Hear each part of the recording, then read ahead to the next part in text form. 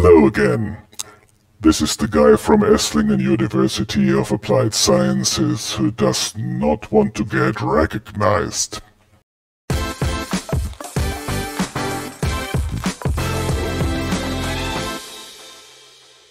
Okay, well, of course, it's me. And we're still working on this kalimba thing. We did the chord, the execution of the three, or the playing of the three tones at the same time. But that's one thing, that's good that we can do it, but maybe we want to do it the other way, like an arpeggio, playing one sound after the other. So if we want to do this, then we need to create an artificial pause between the three notes. And we can do this with the sleep command.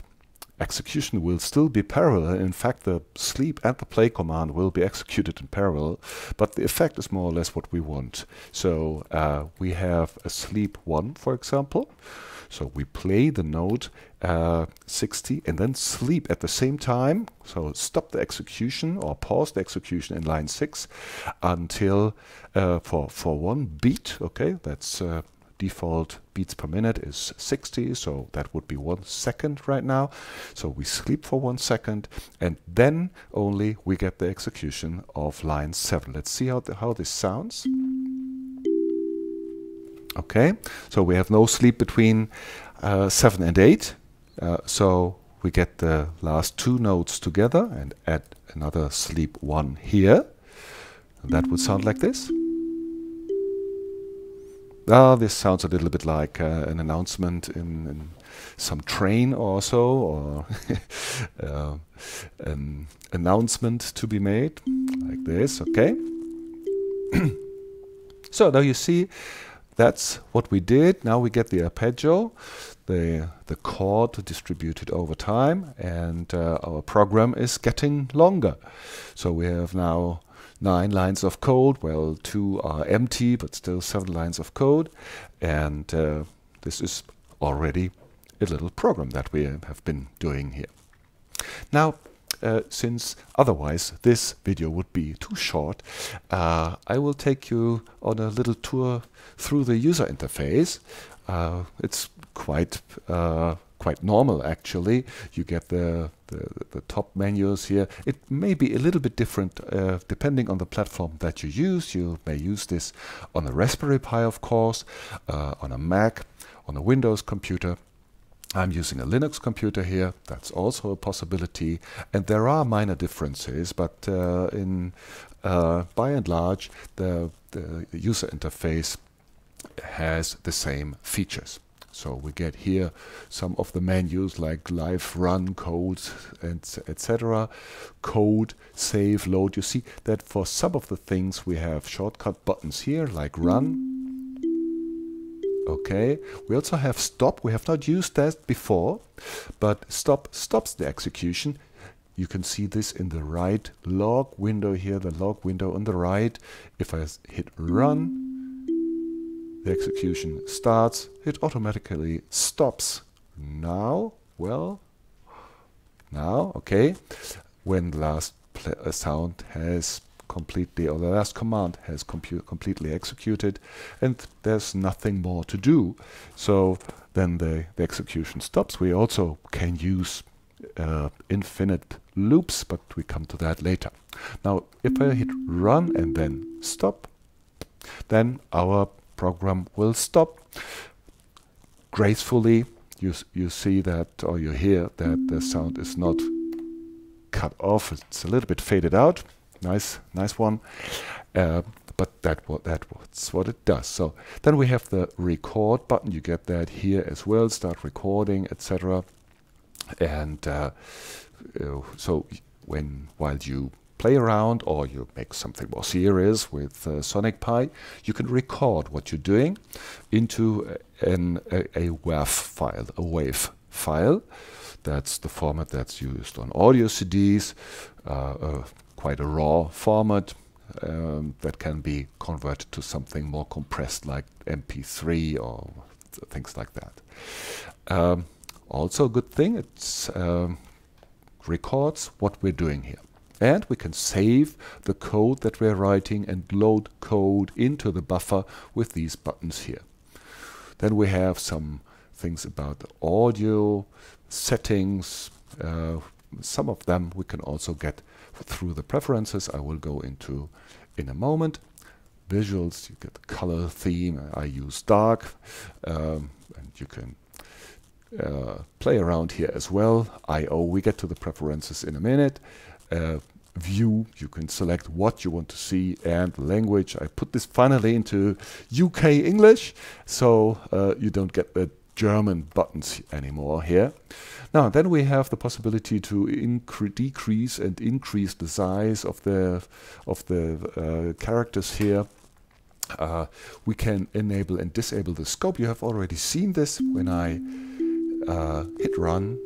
You see that this kind of logs the or displays the frequencies and their amplitudes. So first a lower tone, a higher tone, an even higher tone, and you see how long it takes for them to completely disappear, even when we are not really able anymore to hear them clearly. Bing. Okay. So the higher frequencies are on the right side, the lower ones on the left side, and of course you get the higher amplitudes produce higher values here. And we get a left and a right channel. The upper thing is the left channel and the lower is the right channel, I believe. we can check this out when we use panning. Oh, so we talked about the scope thingy, and this is the log window. As you have probably observed, something what computers frequently do, they write a lot of information about what they're doing. This helps us with finding errors, the so-called debugging. So sometimes we write code and then we execute it and it doesn't quite do what we wanted it to do. So we can look at the log window and see if maybe there's a clue to what's wrong. Also, we see when our program does not complete, what run we have, etc. You can scroll back if you want and see that actually, although I put play here, there was actually a command executed which is synth, using the Kalimba synth. That's something that, in fact, like play is a shortcut way for us to do this. It actually triggers a synth and uses the default or the set synth that we have previously chosen. But in the end, it's a little bit different syntax, but it's quite the same thing, actually. Also, you see that the default or the set amplification has been recorded here in a little bit different format, and the note of 60.0 is also included here. So we could write this like this as well, but we stick to the play syntax for the time being until we get a little bit of much more advanced here. So then there are cues. We get to this also in a later or a much later thing when we connect external devices or an external device like a keyboard or so. Well, a little bit earlier, within let's say 10 videos or so, or 8, when we are doing live coding and we want to trigger different sub parts of our music, one with the other, we can see the cues that can trigger other parts in our music program. We can see these cues here, but don't get too confused by now. I think this will become clear when we actually use it. And down below, this is a new feature in version 6. Well, you can now tap the beats per minute of some music that you hear. For example, if you hear something, well, on Spotify, the radio, or whatever, you can tap with it. And well, actually it produces cues, okay? So if I do it like this, I'm tapping about a 150 or so. Exactly 150. Quite a hefty beat. Okay. Now, what else do we have? The scope can be turned on and off. Then we have info. Well, it's an open source project. I mentioned that already. And there are lots of contributors, but as you can see, the most important contributor is, of course, Sam Aaron.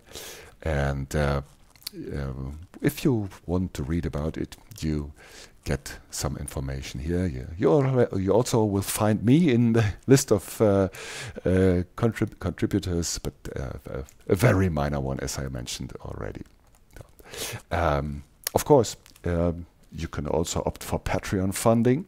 This is a community project, and I think Sam is always happy for if he gets some more Patreon funding, although it's a very minor one, because this is actually how this project is funded. And then, very importantly, we get the help. We have already seen the synths. You also get information, well, about how Sonic Pi works. There is a complete tutorial built into this. Okay, you can read here. Let's see, for example, synths. Okay, enough of intros, etc., etc. So you get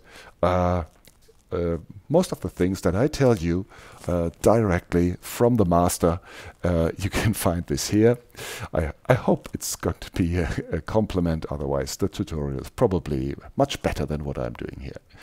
And then examples, so you get code here that you can just copy and put into a buffer and see how it sounds. Quite some funny things inside here. We're not going to try them, but just for you to see how this could be done. Let's see, what can we do? Well, let's do some Bach minuet in G. Copy it into our buffer. Sounds like this.